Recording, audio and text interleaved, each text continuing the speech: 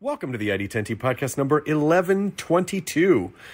Today's date is May 28th, 2021, and this weekend for Memorial Day weekend, ID10T.com is doing a sale, a 30% off sale on the website, so go there and save 30% off. Yes, that is ID10T.com. You can sign up for our email list, which I ask and encourage you to do so we can let you know about stuff, and then I can also let you know about stand-up comedy dates that I'll be having that are coming up somewhat soonish. Maybe not in the next couple months, but soon thereafter. So ID10T.com for that. Let's talk about you, the ID10T community. Events at ID10T.com, like KMB, who writes, I have some good friends who for many years have supplied nerdy and nerd-adjacent handmade pottery through their website, pawleystudios.com, Pawley. Most of their business has been through large commercial orders acquired through trade shows. Those trade shows haven't been happening, and who knows when they will start again. So they have found new customers by joining local farmers markets. So if you happen to be in the Nashville area and you want to purchase some handmade porcelain treasures, the Nashville Farmers Market has you covered. They're open Friday through Sunday, and you can get all the information you want about the Nashville Farmers Market at nashvillefarmersmarket.org. Or you can order from them directly at pawleystudios.com, Pawley studios.com. Thank you so much, K&B, for sharing this information about some really cool porcelain stuff. If anyone else wants to share their thing, events at ID10T.com is the way to do that.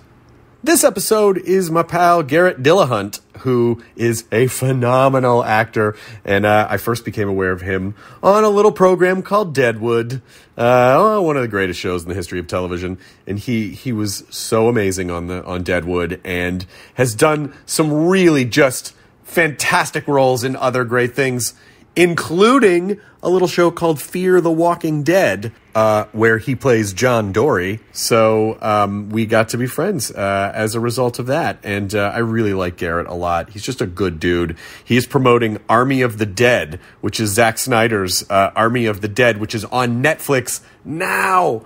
As soon as you're done with this podcast, you can race to your content device, be it a laptop, a television, a phone, or some type of internet pad, tablet, and you can watch Army of the Dead on Netflix. So here we go. This is the ID10T podcast. Oh, and there are some spoilers if you're not caught up on the current season of Fear the Walking Dead. If you are not watching this current season of Fear the Walking Dead, there are some spoilers in this episode, so I just wanted to give you fair warning about that. Okay, now I will start. Now we resume the starting of the episode, number 1122 of the ID10T podcast with Garret Dillahunt. Roll the thing.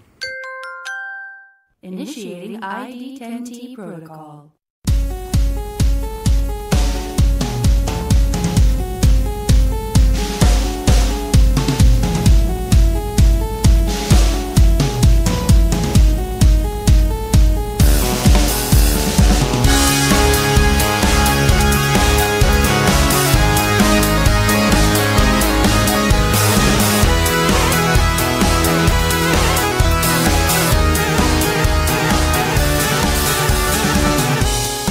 Oh, Garret Dillahunt, it's so nice to see your face. Where are you right now? I'm in beautiful New Orleans. Okay, because that looks like the hotel door notice of like, these are the emergency exits. That's exactly right. I was doing some other Zoom interviews this morning. We're doing press for Army of the Dead today, and they didn't like my setup, so they made me turn this way. I was facing this way. I thought that sort of crown over the bed was kind of... Oh, that looks really cool. That's a cool background. But they're like, no, we want to see the door with the weird hinge emergency exit route on it. That's so funny. I mean, it's to no end. It's hilarious to me that, you know, what we've traded in for having to travel everywhere is like, well, now you got to have good lighting and a background, and, you know. I know. I don't know what to do. It's so weird to me that they decided that rather than seeing that sort of cool bed frame in the wall thing, they'd rather see the electrical box in the background. Yeah, I guess it doesn't matter for us. It's just the way the windows were. Oh, the lighting. Yeah, you know what I mean? No, that's like good dramatic lighting. That's like... Yeah, that's like... Good. What if I do the whole thing like this? Just like... half your face. Yeah, I think... A lounge on the bed. How about that? My wife and I, when we first started dating, she immediately booked a job and had to move to, I want to say North Carolina, maybe for 6 months. So like the majority of our dating was really done through FaceTime. So we had a lot of these like late night, just lying in bed. Hey, here's my room. What are you doing? How's it going? So this has that nice feel to it. The other option that you have is just pretend like, yeah. we could just pretend that we're really old and don't know technology. Okay, am I doing it right? Is this right? Oh my, where's the record? I don't know where the button is. Where's... I'm gonna sit over here. Fuck it. Now everyone knows technology. There was a time when you really had to be a super nerd to understand technology, and it's so interesting just how seamlessly it's woven into the fabric of our culture now. Yeah, man. I don't know. My nephews are the ones I call to like fix my iPhone or any of that stuff. Yeah, I don't. I used to be real on top of like all of the, knowing how to fix everything. And then at a certain point, I was just like, I don't have the brain space to. It's like it changes so fast and so much and so often.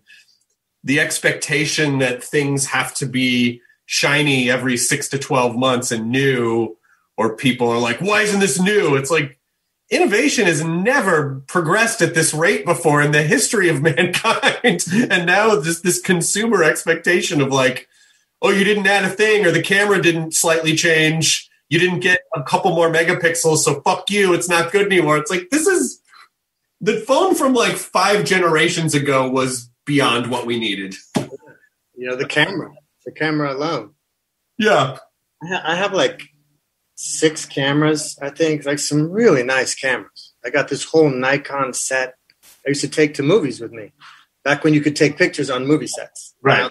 What are you going to do with that? You get that camera off set because you're going to blow things or whatever. And I've got a Leica, I've got this Leica monochrome. I've got a Noctilux lens for it, and I never use them. I feel terrible. I use my phone most of the time to take pictures. Well, that's understandable. It's just easier than having to travel with another thing that, by the way, you have to be very mindful of, especially when you're talking about big, nice, delicate lenses. And then your phone, like you just put a case in it, you drop it and you take it back and fix the glass. And, it's like, it's not the same as dropping a lens. Hit a button and it does the background goes away and you're like in chat and like, this wasn't even what it looked like when I... Well, everyone takes pictures, but there are very few photographers. You know what I mean? Like there's not like we all do it. I mean, I take pictures, but I would not consider myself a photographer. Those are two very different things. I got to get back to it though. I feel guilty. I feel bad that I said it. People are going to be like, oh, what an entitled. I don't think so at all, because I think everyone sort of faces that where you really want to, especially it's easy to get dazzled by, oh my God, I'm going to get this gorgeous camera and this gorgeous equipment and all this stuff. And then you get psyched up about it. And then at the end of the day, oftentimes it'll just sit in a closet because you're in a rush and it's just easier to take your phone. Yeah. And if you're traveling, it's like, I don't really have room. And now it's really heavy. Well, and it's easy to sort of understand the difference between pictures and photography, especially like with our mutual friend, Tyler Shields, where you look at, and he shoots so fast too. And he just gets these brilliant, like the composition and the lighting and everything. And you're like, oh, that's photography. That's photography. I was just taking pictures and like fucking with the filters a little bit, in the app. I was not doing photography. From IG. I'm glad there are still photographers, because it must be frustrating to them. Because when I was a kid, there's probably, let's be generous and say there's 100 pictures of me as a baby, Right. There's probably, 100. that's a day. That's in a single day now for kids. Just like so many photos of themselves and videos. I wonder if it's going to spawn like this whole generation of auteurs and inventive filmmakers, or I don't know. Everyone's going to be so comfy in front of a camera. Maybe they'll. I don't know. Well, I think it'll also spawn a generation of like retro. People using like pinhole camera. Just like really classic, old. Just because it's, Yeah, but it still looks different. It still looks a bit different to do it the old-fashioned way. It's like it has a certain look, the same way that vinyl has a certain sound, and I think people will see it. Like we used to take pictures that way out of necessity because that was the equipment that's involved, and now I think we can do it as an artistic choice. It's a style rather than just a necessity. Right. You're right. I guess. I mean, I hope so. I think that would be cool. Yeah, I mean, it's a little bit, slow it down. Yeah, I really foresee that because I think that I mean, with kids growing up now, it's like, oh, what did they used to do in the old days, And then at a certain point, they'll just be like, it's just too much of a pain in the ass to carry all this shit around. Let me just program a picture. What are you shooting right now? Are you allowed to say? Yeah. I'm here shooting a movie called Where the Crawdads Sing. It's adapted from a novel of the same name, a very popular novel, I've learned. Like it's breaking all these records. Oh, fantastic. Yeah, it's the story of this swamp girl in the 50s and the next 20, 25 years of her life, maybe. And, it's a murder mystery and and I play her father back in flashback, not the best dad. That's why I've got my white trash stubble on. Oh, I always just keep it on all the time because I'm going to say, why do you have yours on? I shave with an actual razor blade maybe twice a year, if that. And I go, I don't. This is just it's a camera thing. That's too much. It's just too much to do this. I don't have time. In the old days, we used a straight razor. Let's try that. Yeah, you'd go to a barber shop and they'd scrape it off your face with a blade, and then you'd get a bloodletting. And then you take a picture with your pinhole camera. You had to sit there for 9 hours. Still, you couldn't breathe. I like playing the old man game because it's like you don't even have to go back that far to sound like an old person. You really just have to go back a few years, and everything's progressed so fast. I don't feel old, but you do the math, and you're like, oh, I guess some time has passed. The best thing is just to not do the math. There you go. Another reason math is bad. But I'm sure you must. Do you ever do the performer thing of comparative? Okay, when all right, by the time Steve Martin was my age, he oh fuck, or it's like the one that's death. It's death. It's death. When you're like, well, Bill Murray was like 34 when they did Ghostbusters. What the fuck?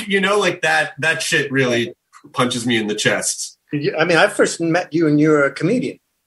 I mean, did you still do stand-up at all? Or? Well, I haven't because of the pandemic, but yes. Sure. Yeah, I mean, I was up until like a couple days before quarantine last year, and then I'm booking dates for cool. Possibly the fall, definitely 2022. I've already booked dates. So, yeah, I'll be back on the road when that's... I don't know why. That's the most terrifying prospect to me. Just I don't know how y'all do it. I really don't. Just there's nothing between you and them, I guess, you get really good at it, I guess, but I can't imagine it. I think if you were to ask any comedian, they would say it doesn't really feel like a choice. It's more of a compulsion to do it. And just something about your mindset. When you start out, a lot of your shows are just not great. It's just the way it works.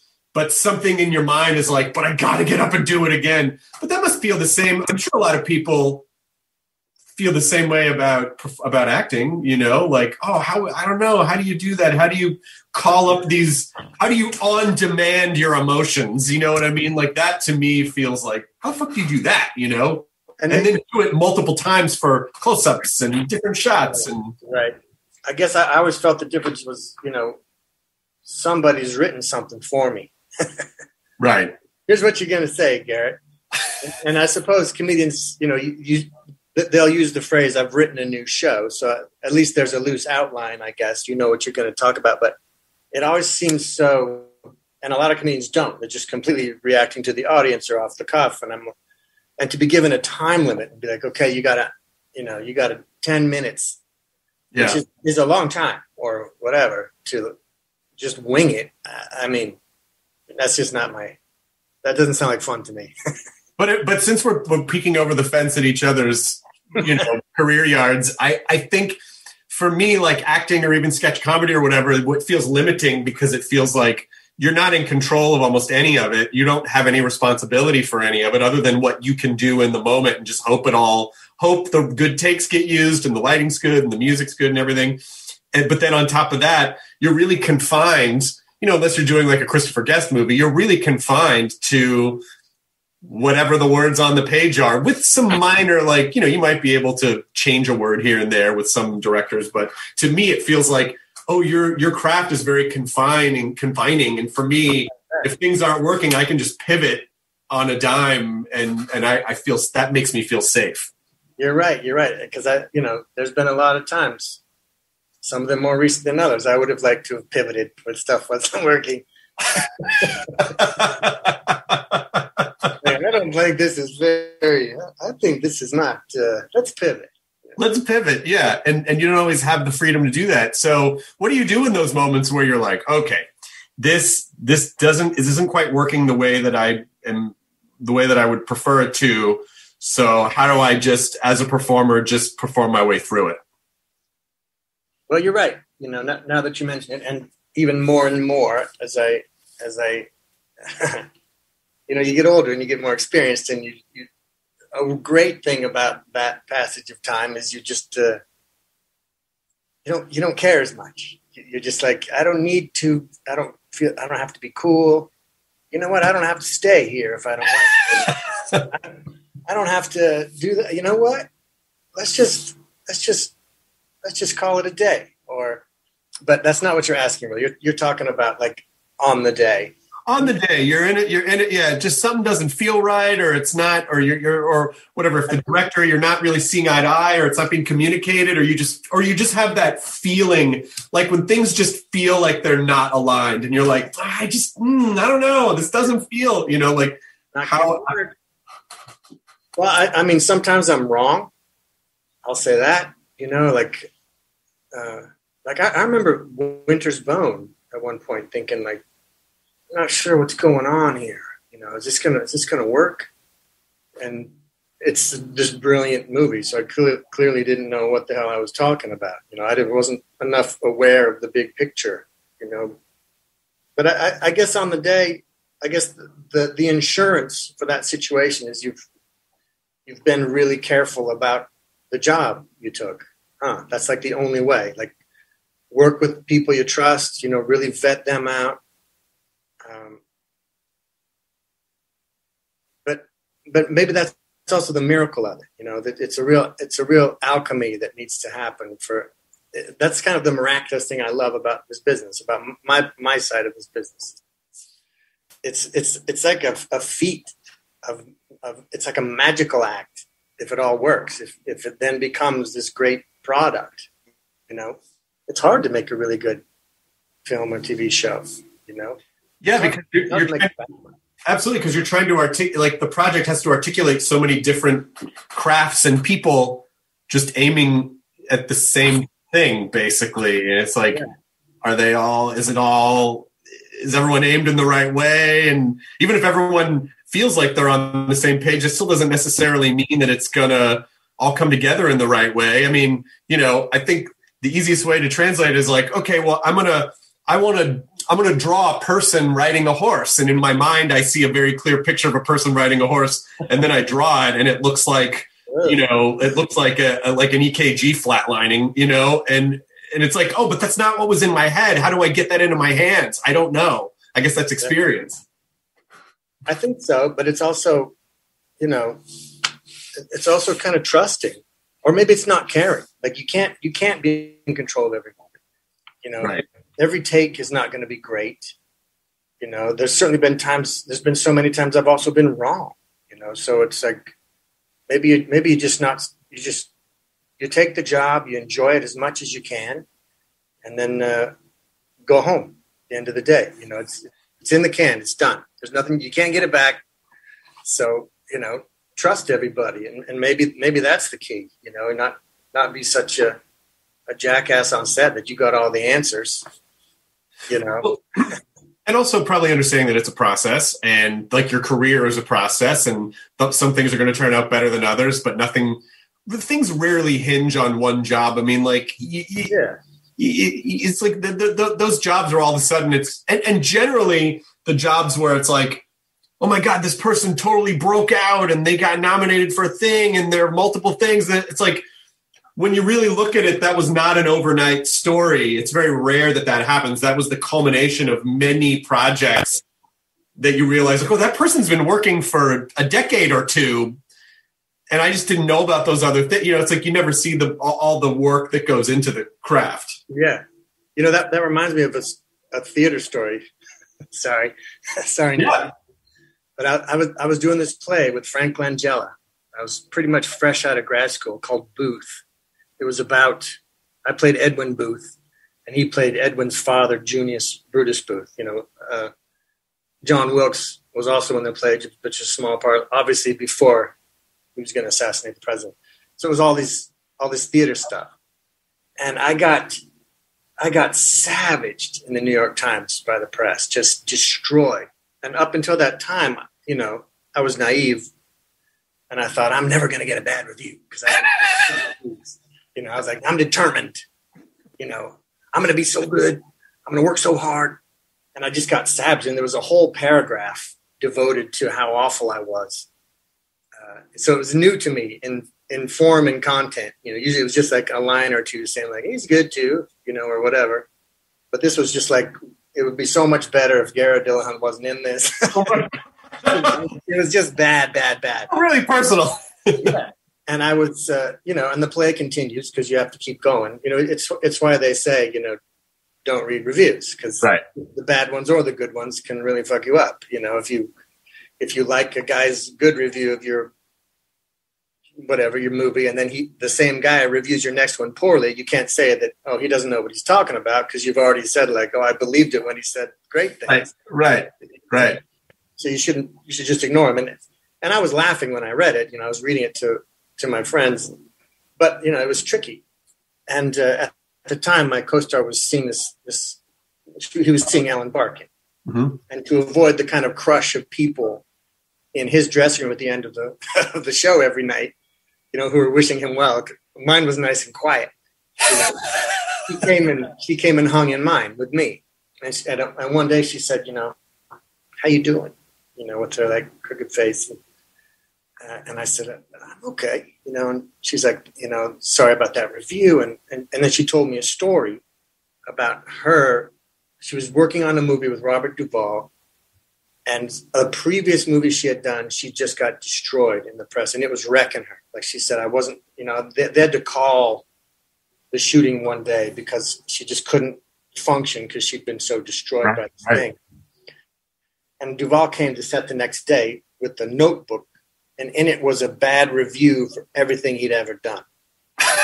The Godfather, Tender Mercies, things he's won Oscars for, you know, and he just was like, look, you'll work again.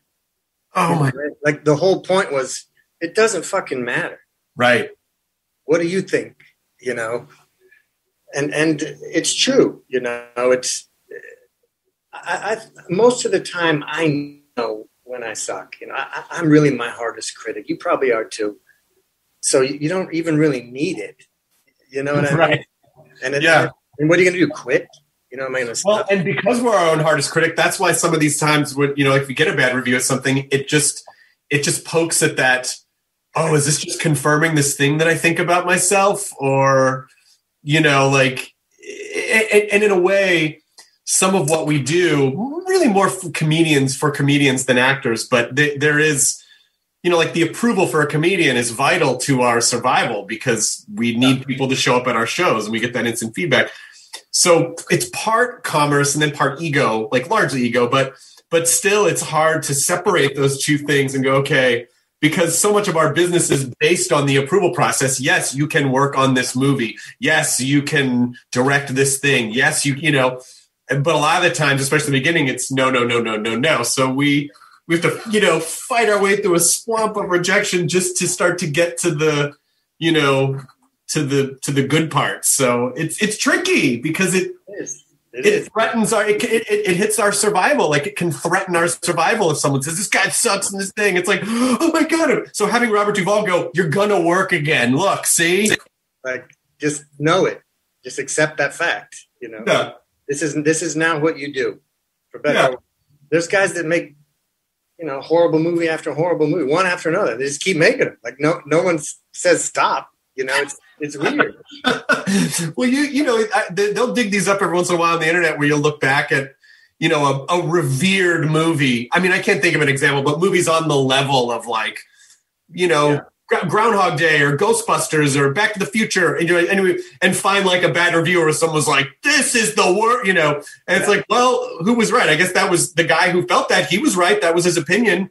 But also the box office was right because all these people liked it. So, you know, like either one, you know, like what are you going to focus on? And that famous story, like, you know, the studio not wanting Al Pacino in The Godfather and just like, you know, the crew laughing at him as he's doing this scene. I mean, can you imagine?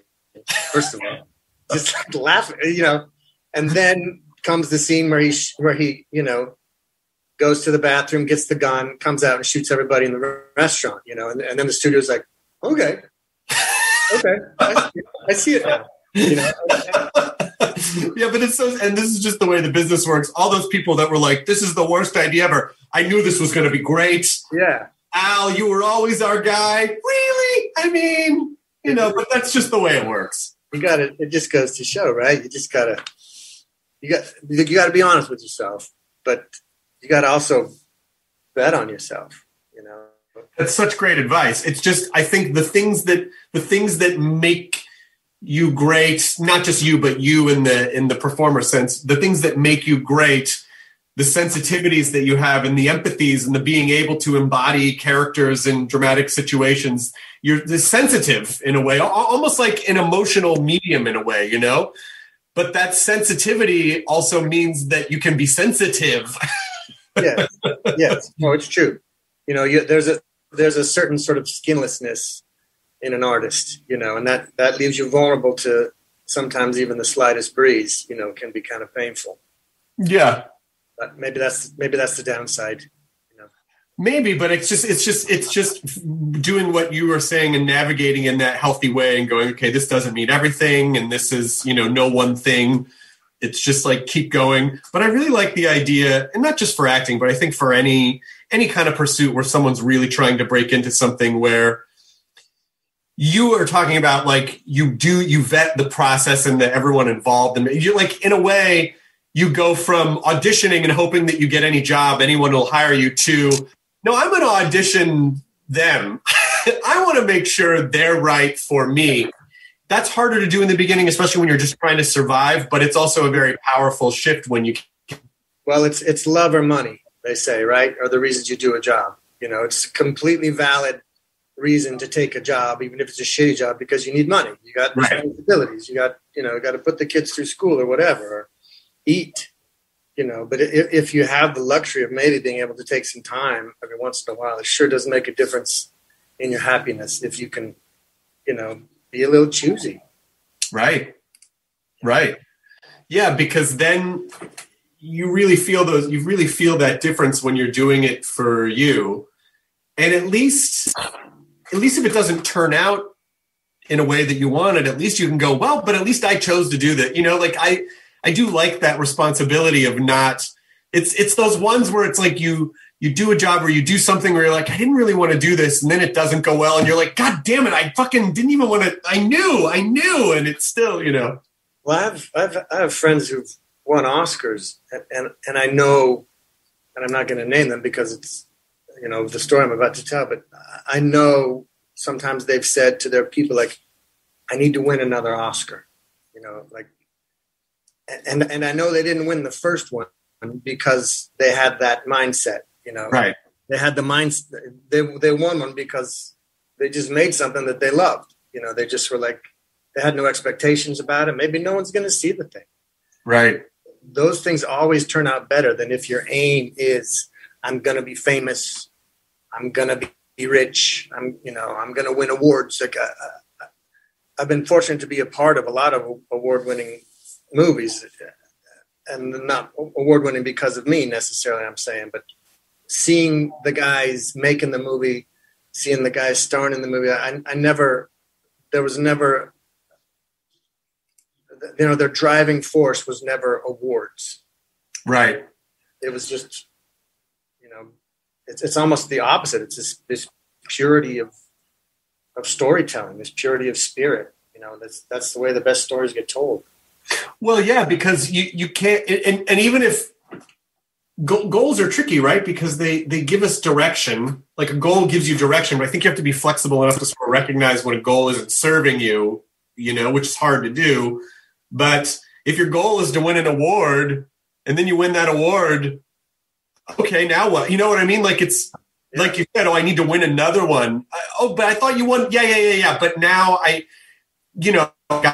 always have to try to, and my wife is really good at going, I think you're doing that thing where you're like, I just want this thing. And then you get it. And you're like, yeah, but it's not quite, it's that sort of like constant dissatisfaction. It's like, it's okay to be satisfied with things or just the process of things. But that kind of chasing that result is real tricky and dangerous. It kind of goes hand in hand with the comparison game you were talking about earlier.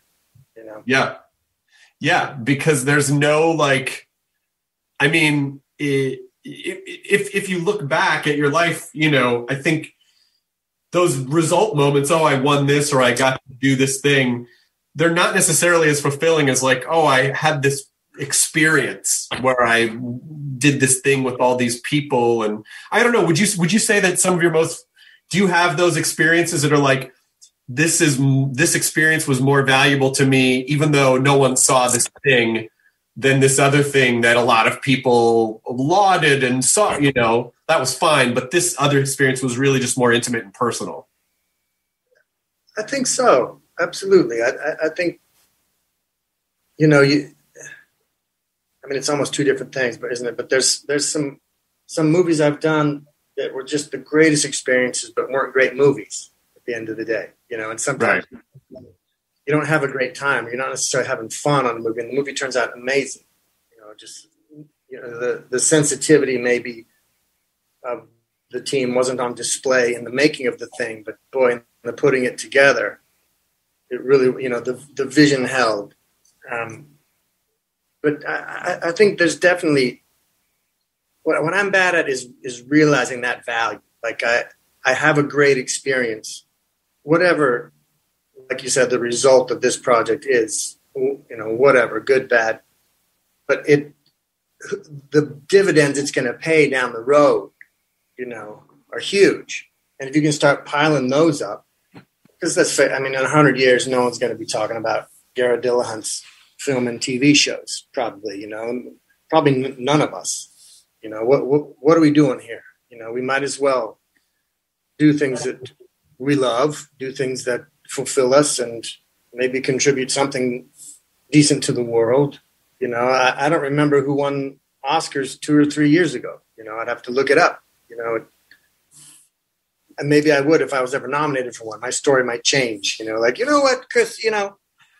Now I think awards are quite indicative. I think I actually am the best. And I know what I said before, but that was before I was nominated, and that sort of changed. Well, it's like that's the other part of the comparison game where I think it is very comforting. Where you think about, there's people now who don't know who Paul McCartney is, or there are people who don't know who Elvis is, and all you have to do is just look back at film stars of the 1930s, and Roderick Knickerbocker was the #1 box office star from 1932 to 40. And you're like, who the fuck is that? But then you really take that in and go, this person was the most famous person in the world or the business for like 12. It's a long time. I'm making up a person, but that idea, and I've never heard of them. So yeah. So what? So why am I so concerned about knowing me? people. The size of jobs or the size of, but again, some of it is because there's a certain degree of that kind of helps lead to more work, give you more options, try to create some security in what is really a wildly insecure business that's not remotely stable. I mean, and really, if your goal is to get rich, and so you're like, I'm going to become an actor, I'm going to become a comedian, I think we both would tell them there's easier ways to get rich if that's your only goal, Yeah. Most actors I know live below the poverty level. It's really dicey, and maybe the purest form of it is community theater, or just people telling each other stories, and you're like, oh, there's the dentist up there playing Stanley Kowalski. Like your imagination does the rest. It's a really weird profession, isn't it? Yeah, it is, and I'm sure people, as they get success and sort of think like, oh, and if that's the only thing that they're after, and they go, this really wasn't what I thought it was. Gosh, I really miss those days when I was living in a studio apartment and just like doing real stuff and hanging out and didn't have a lot of responsibilities and really just got to, but I do think that part and parcel sometimes with the artistic process is a degree of dissatisfaction or like a degree of discomfort that kind of lights the fire to that you got to fuel, and then what comes out is the art stuff, So maybe that's just the constant wherever you're at. The kind of artistic creative mind is just a little bit dissatisfied, and that's what helps to kind of fuel the process. I don't know. It might be. I did a play one time with Olympia Dukakis, who just recently passed away. Called The Milk Train Doesn't Stop Here Anymore. It's a little done Tennessee Williams play. We did it at Williamstown. And I was like her little boy toy. She was an aging starlet or whatever in a day. And I remember she was just talking about how things changed for her as she got older. She was talking about being backstage, waiting for her entrance. And she said, and I was looking at the doorknob that I was going to go through, and I thought, I could open it or I couldn't, and it's just like her point was your reasons change for doing things, Right. She went through the door, but it wasn't necessarily all driven by the same things as you go through the different seasons of your life, Yeah. I mean, as you start to discover things that are more important to you, or I always find it interesting that when performers or actors or comedians or musicians or whatever, they just kind of disappear or something, and then people go, oh, how sad their career. It's like there's this general like, oh, how sad. And it's like, what do you mean? Like that person could have discovered happiness or just didn't feel like they needed to chase this thing anymore. And just because they're not as famous or quote relevant as they used to be, it's like, what if they're the happiest they've ever been, like, and we don't ever, we tend to not reward or celebrate, like health, like emotional health as much as like fame or this person did this. It's like, well, but I hope I'm not, like 85 and still like posting, shirtless selfies on fucking whatever the Instagram, the social media of the day is, you know what I mean? I still got it.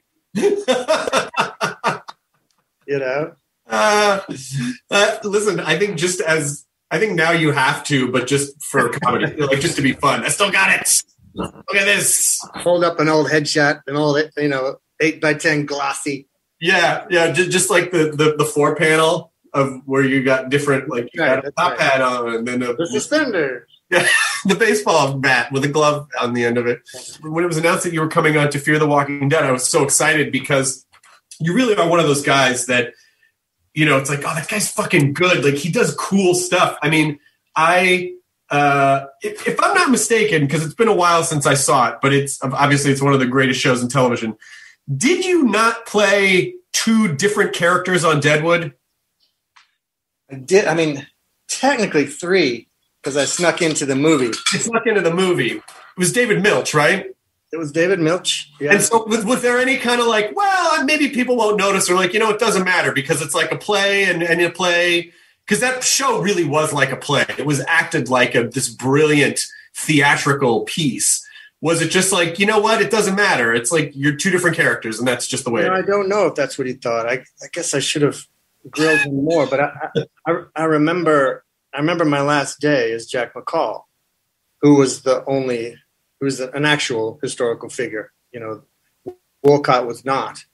And I was sad because I really enjoyed my time. No one knows, you know, I'm not a real famous guy anyway. I'm not a real famous guy now, you know, but certainly not then. You know, I was fresh 10 years out of school. You know, I hadn't done much TV. I'd done mostly theater.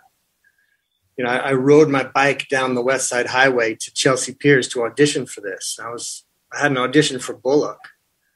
But before I even got there, they were like, we cast it, you know. Well, you really want to read this other part? You know, so I was like, okay. And they wanted me to read for the doc. And I was like, the doc? Never get the doc, you know. And I sat in the waiting room, and it was all these older gentlemen with, you know, walrus mustaches. And, you know, Brad Dourif ended up playing the doc. Right. So I went in the room, and there's Walter Hill and David. And, you know, and I was like, you know, I'll never get the doc, you know. And David was like laying on the floor because he has back issues, and he was like, "Whoa, that's self-defeating. Will you read this other part?" I was like, "That's what I was hoping you'd say." And so they gave me Jack. I went out in the hall and let a few other people come in. Then I came back in and read for Jack and ended up getting it. And you know, I was supposed to have this cross-eyed contact lens because apparently his eye was all fucked up, but it didn't arrive in time. They changed the shooting dates. And so I was like, well, I can do this. You know, I could do this droopy-eyed thing, you know, and I'd done a whole play this way once for a guy who'd just been in a fight. And so that became the thing for him. And I think because of that, and we just had this really gnarly, chewed-up beard, I was kind of harder to recognize than maybe I would have been. And no one knew who I was. And on my last day as McCall, I'd had such a good time. You know, David's, I think, a dream to work for. I really like working the way he works, which is often, you know, flying by the seat of your pants. You know, he'll throw out new stuff, literally hot pages, like right out of the printer, you know, for the day. And it's chunks of dialogue. I just like working that way. I like the dynamicness of that and the immediacy of it. But I was sad, and I said as much to David. I was like, so it's my last day, you know. I was like, I'm sad. And he's like, yeah, well, come here. And we went to the Gem Saloon, which wasn't being used that day, so it was empty. We just sat at this Gem table. You know, my heart's pounding because I'm not comfortable yet in this world. You know, this is one of my earliest jobs. And he said, I got an idea. You know, I want you to play George Hearst. It was this whole plan for me to play Hearst. Oh my God! You know, that's my wife's great-great-grandfather. Yes.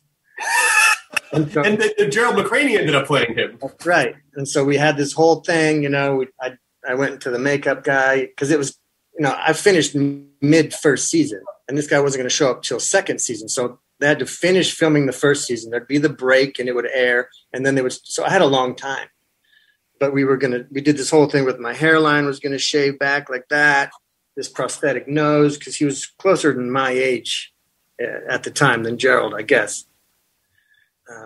And I was doing a play back east, and David called, and he's like, listen, he's going to be more of an off-screen presence in season 2, so it's not going to happen. And I was devastated, but I played it cool, you know, because I was busy doing some Shaw play, you know, in summer stock. But I think him sensing that I'd be afraid, or maybe him being afraid that I'd be afraid or sad, he said, but there's this other guy who I think's right in your wheelhouse, this sort of advanced man for Hearst, this geologist named Wolcott. And that's how I got Wolcott. That's fantastic, because I was just by the way, my wife had never seen Deadwood, and when we started dating, I was like, well, you got to see it because, you know, your great-great-grandpa. And what about you feels about that? Well, she was delighted by it when she was like, I mean, that's not, you know, he was definitely not a gangster, you know, which basically George Hearst was in Deadwood. He was basically like a gangster. Like, he had his sort of territories, and you know, and the fight between his guy and Swearengen's guy is one of the most brutal, realistic fight, like with the eye, like it, and also its portrayal of, like people are very cavalier about fighting and stuff now. They just beat the shit out of each other, like, let's go for a drink. Yeah. But to see these two big guys just destroy each other and then be really emotionally fucked up with such an interesting and I think poetic choice for that type of a Western, because we're just so accustomed to seeing Westerns where people fight and then they just dust off and then they're off to the saloon. But it really fucks Dan up a lot, emotionally, what he did. And I was always really, just again, the depth of what that show was really meaningful. I mean, I love it. It really has shaped my entire career, just in the way I think about projects and the way I think about scenes. And,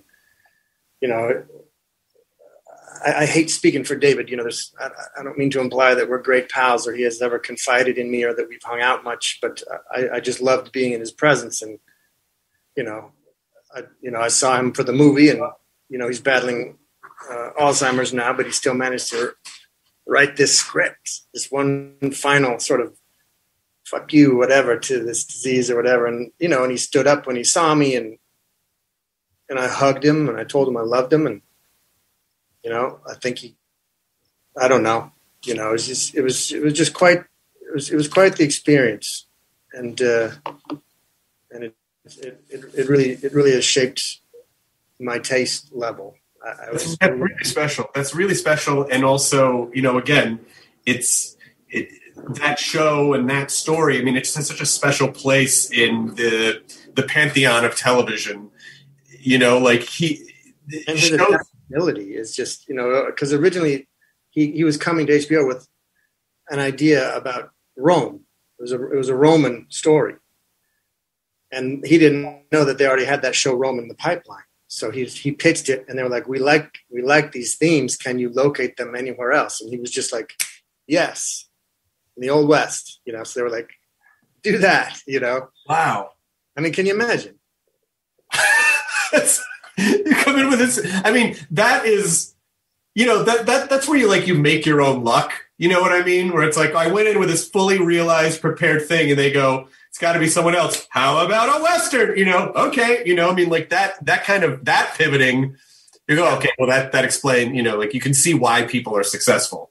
And I think Bochco said it really well. He just said he didn't know anyone who's harnessed his demons for good more than David Milch has. Well, we did a Talking Dead the other day with Keith Carradine, who again I'm also in awe. I mean, I often make the stupid joke to myself about Walking Deadwood, where it's like so many great actors from Deadwood came over to you and Keith Carradine and Kim Dickens, and Keith coming on as John Dory Sr. I was like, oh, that's really interesting because Garret kills you in Deadwood. He kills when he goes, yeah, I was only on like 4 episodes and that guy kills me, But he said he has such a love for you because you worked together on that, and then you were opposite his daughter Martha Plimpton on Raising Hope, and so that you and now he's John Dory Sr. And so you've had this kind of dance, and he's just such a lovely, wonderful, even just the hour that I spent talking to him, just such a wonderful man he seems. Well, that's good. That's good to hear. I remember coming to his trailer and I had a book I wanted to give him. Shit, I can't remember what the book was, but I was nervous because I was a fan. Like I said, I was pretty new to the game. And I think that's also another reason people didn't necessarily know it was me playing the second part. They weren't thinking to look for this guy. Right. Some people knew, but most people immediately know now, like if they go back and watch the show. But anyway, I went to his trailer, it was the last episode, and I knocked on his trailer door, and he's like, oh, hey, man, and I was just like, ooh, sir, and I remember seeing his face almost fall a little bit, like he was like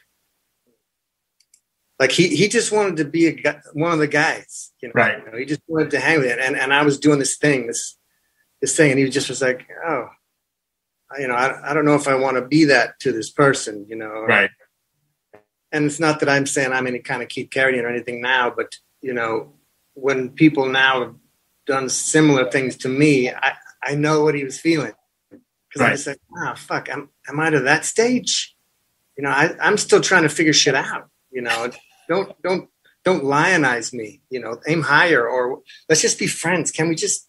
Oh no, I don't have any advice for you. It's funny. It's really funny. Well, I think it's also just because, especially like you said, you're still in the process of figuring shit out. But also, I think that type of a dynamic, there's an expectation, right? You have an expectation of, he probably feels in that moment like, oh, this person has an expectation of who I am or who I need to be or who I need to be for them, as opposed to just sort of being in the moment together as two dudes hanging out, And those two are different dynamics. I mean, I've often heard some of the most famous people in the world go, hey, you know what? People, they want to come up and they take a picture, but it'd really be great if they were just like, hey man, how's your day going? You know what I mean? Just like being part of because I don't think I think most people who are reasonably emotionally healthy do not feel super comfortable being elevated. Like they want to just sort of feel like, no, I'm not better. No one's better. We're just all just hanging out. Let's just be human beings having an experience. And it can just be that. Yeah. And I know that's how I feel. And I know that some actors are much healthier about, dealing with their fans and letting them have that moment. They want this special experience. And it's like, well, who am I to deny them that too? Absolutely. It doesn't matter if I feel like, some schmuck, like go, go get Michael Jordan's autograph. It's like, who am I to say? Just give them their moment. But it's an interesting thing. It's kind of cool that he's on the show. He's on the show now. I mean, I wonder now, just because of social media and the internet and stuff, like when Deadwood was on, it was just just slightly before. I mean, there were certainly forums and there was certainly fan culture online, but social media really just corralled and condensed it into like real tangible communities that could communicate quickly in real time. And so, I mean, I think I feel like I may have said to you when you came on to The Walking Dead, like, oh, well, this will feel different in a way to other stuff because it's a very wonderful and distinct community around it that it's just a different, did you feel the difference in that community versus other stuff that you'd worked on? I think so. I mean, it's a rabid community, that's for sure. But also, there's people you think of as your friends. Yeah. That I've met at conventions, or I only know from their Twitter handles or something. You're like, oh, yeah, that dude. Yeah. Hey, buddy. It still feels respectful. It feels, they're quite discerning. They can really tear apart an episode, and get real detailed about it. And but sometimes they're spot on with their theories, and we're like, damn, we weren't as tricky as we thought. They figured it out right away. I mean, it's. And again, I know, and, we certainly don't have to go too far into this, but I know, and I feel comfortable saying this because you addressed it, that you chose to leave the show and you had your reasons for choosing to leave the show, but it's still a very, to a young actor be like, but you're on a show. How could you leave a show? And it's like, well, because sometimes life takes you in different directions and it's sort of, but it is bold in the sense that you're really comfortable enough with yourself to say, I'm choosing myself over a job. I'm choosing my own path over this thing that is more certain, but I want to feel, and I don't think you'll ever be in a position where you're not going to work. So I hope and understand that, but choosing yourself over a job is a really big, it's kind of a big deal, especially in this business where we're conditioned to think like, once you got something, man, don't ever let go of that thing because you don't know, Yeah, and I mean, I've certainly never done anything like that before, and it's not like they could have easily said no. In fact, they did at first. That I think it was a lot up to them as well. I've struggled with the way to tell this story because I really wanted to be. I said, let me take the heat. I didn't like things people were saying to them, and I think they're very kind. Because I thought I was being very complimentary and fair. Because it's a great character. It's one of the best intros I've ever had. But I played the guy for 3 years of my life, and I just knew it was no longer where I should be, and so I hoped that they would see things my way, and on their own. I don't write the episodes. I didn't choose how to go. I didn't. It's all them, and he called and he said, like, well, this is what's going to happen this season. So I was surprised, but relieved, but happy and grateful to them for allowing me to go.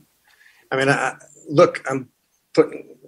I'll see things from the other side now. I'm executive producing my own show, with my buddy Greg Garcia.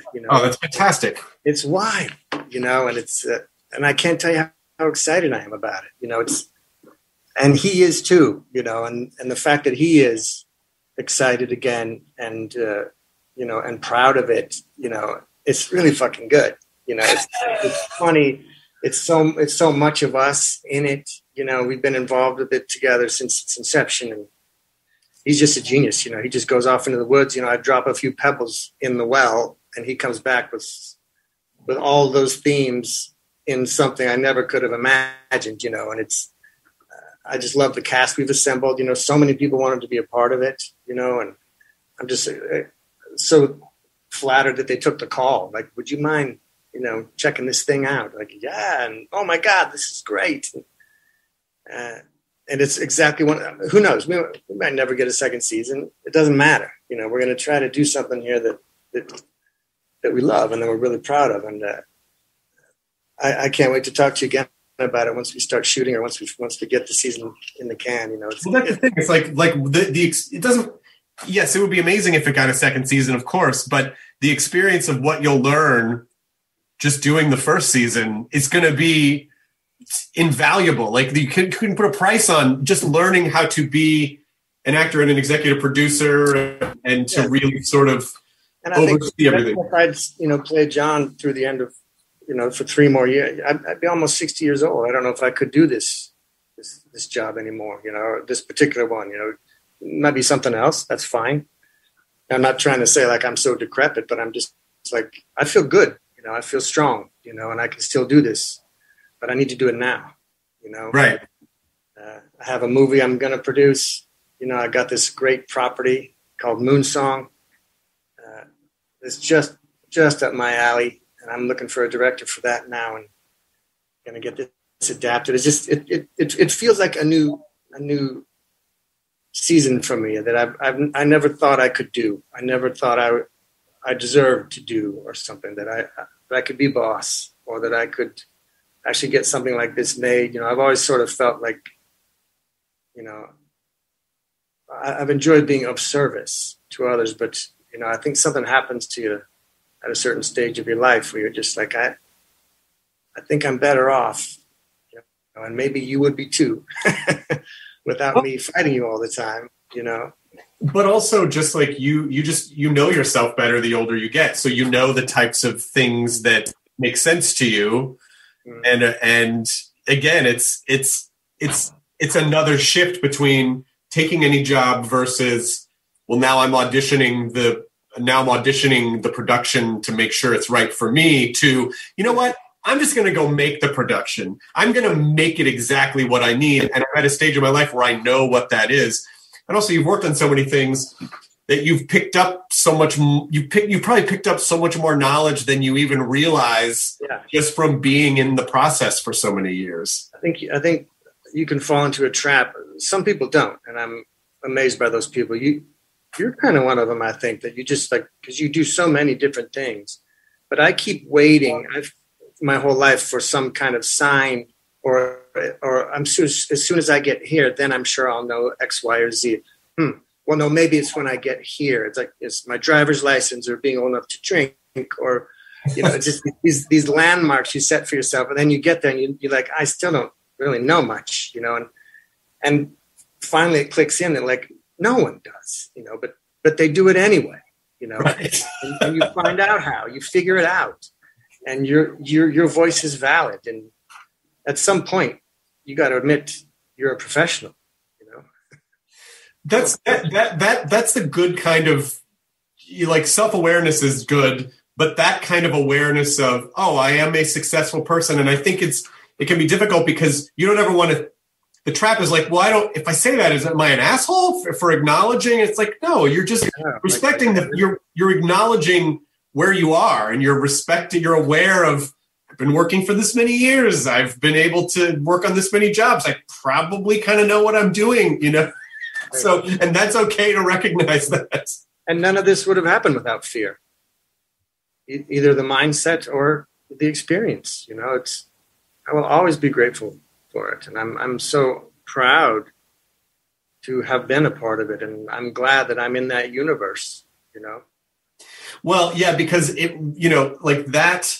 John Dory's character really ushered the show into the okay, this is like a zombie Western now. This is like an apocalyptic Western. He was that character that really sort of solidified, when you have a sharpshooter who is just has very simple values and is a very right or wrong kind of guy, that sort of, and it really took it to this next level. He ushered in this era. He helped to usher in this era on the show of the identity of the show, and really locked it into that, which is great. Well, I'm glad to hear that. It's one of the strangest experiences I've ever had. It really is, just in so many reasons, so many ways. It's very unique. I mean, the people just incomparable. Just incredible people, and it was a very strange experience. But I'm so happy to have had it. Well, it'll be interesting now on the other side, on the creation and the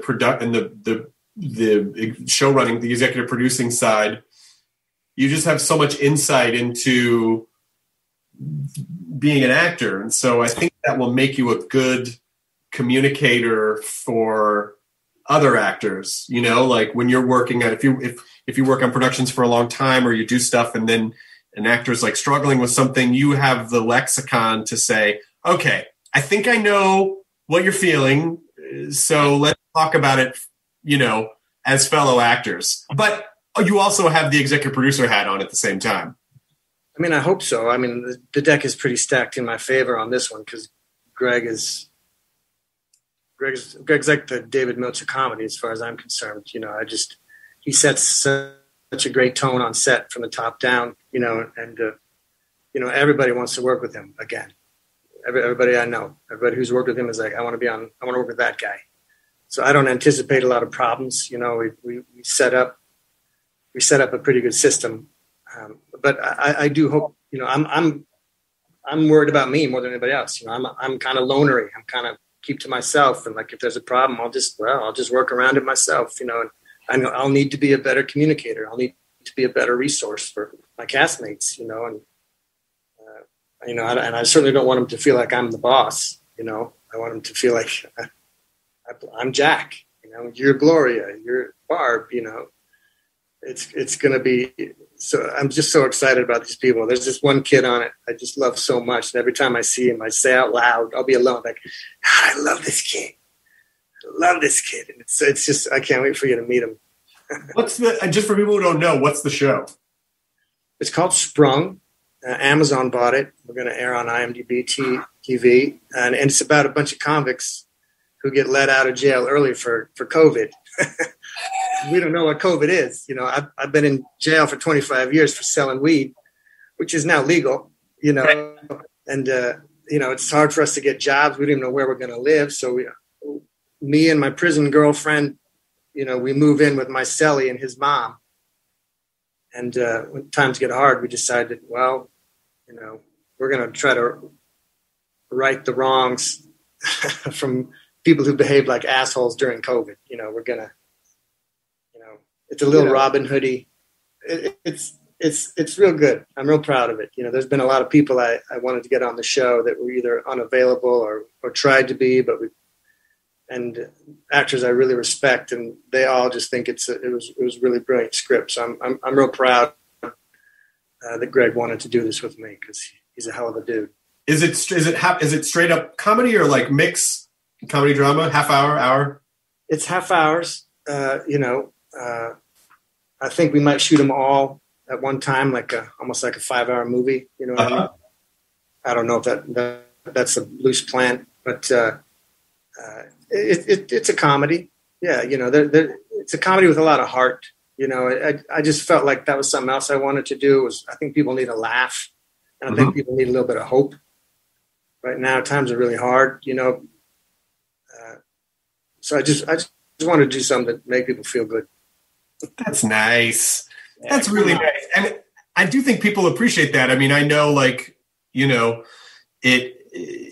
really do see the, obviously, entertainment isn't, it's not, I wouldn't say it's, it's not doing the work of doctors and, critical care workers, but you can really see in a time of crisis where it does serve a function, where it does really even just those breaks where people can just sort of disengage from the world for a second and just lock into something and feel normal and okay. It really does have that power to make people feel grounded and okay and connected. Yeah. I don't think it's the most important thing in the world and at all, but it's not unimportant. That's right. It has value. And also Army of the Dead is coming out. Yeah, babe. May 21st. Yes. It's been a fun year. I did this Michael Bay movie called Ambulance. So I've worked with Zack Snyder now and Michael, all these dudes with their specialized red cameras, and Army of the Dead. I saw it the other day. It's going to be fun, man. I wish we could see it in the movie theaters. I don't know if there's going to be one near me when it opens on the 14th of this month, but it's okay. It'll be fun to watch on TV with friends too, but it's a good one. So it opens on the 14th or the 21st? Is it the 14th? Select theaters on the 14th, and then it's going to be on Netflix the 21st. Oh, fantastic. Yeah, I'm really excited about it. I mean, I imagine just because the project sounds really fun, was there any kind of well, I'm working on a zombie show. Should I do a zombie movie? Well, I guess I probably should because it's, Yeah, I didn't ask. It was an off-season project a couple summers ago, but maybe I should have. I don't know. But, it's no conflict. It's nothing like the shows. It's a completely different take on things. It's so far from John Dory. And there's a zombie tiger. There's a zombie horse. There's zombie animals, for Christ's sake. It's fantastic. Zach likens there's different kinds of zombies in it. They have different qualities. Some more familiar, and then there's these crazy fast ones. And they're strong and can fight, and they think. They're not writing books, but Zach likens them to like a pack of dogs, like those wild dogs in Africa that hunt in packs. They're so intelligent. Yeah, really the most dangerous thing in Africa. A lot of people think they're like that. So it's a real adversary. The danger is, and tension is high, and I think it's going to be a lot of fun. Strap in, yeah. I'm so excited to see it. I mean, it's especially because we get so much more excited when new things come out now because we've watched so much stuff that it's just like, oh my God, a new thing. We really plan our sort of stay-at-home date nights around, oh my God, this thing comes out Friday. It was so easy before to sort of just kind of watch stuff whenever. But we've kind of gone back a little bit to event watching, this a new episode. Because we finished everything. We finished Netflix, It's like the entire canon. We were watching Kirkman's other show, Invincible, which is great. And it's a new episode would come out and be like, oh my God, there's a new episode. It just came out. We get to watch a new, so just knowing that there's a thing coming out that we have to look forward to, is it delights me. It absolutely delights me. And that's we don't have to wait too much longer. No, it's pretty soon. What's today? The 5th? Yeah, we're recording this on the 5th, so it'll be on. We'll watch it on Netflix when it comes out on the 21st. So maybe we'll all watch together. We might have a watch party or something. That'd be fun. Oh my God, that'd be so much fun. Are you good at watch? It sounds like you're able to watch your own stuff and you're fine with that.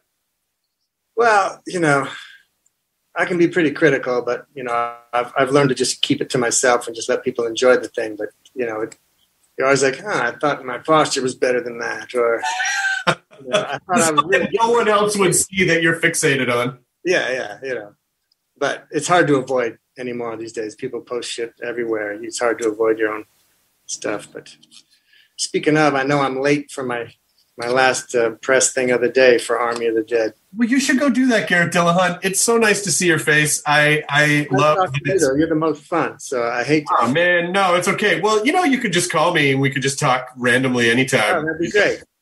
I don't know if I believe you, but I might do it.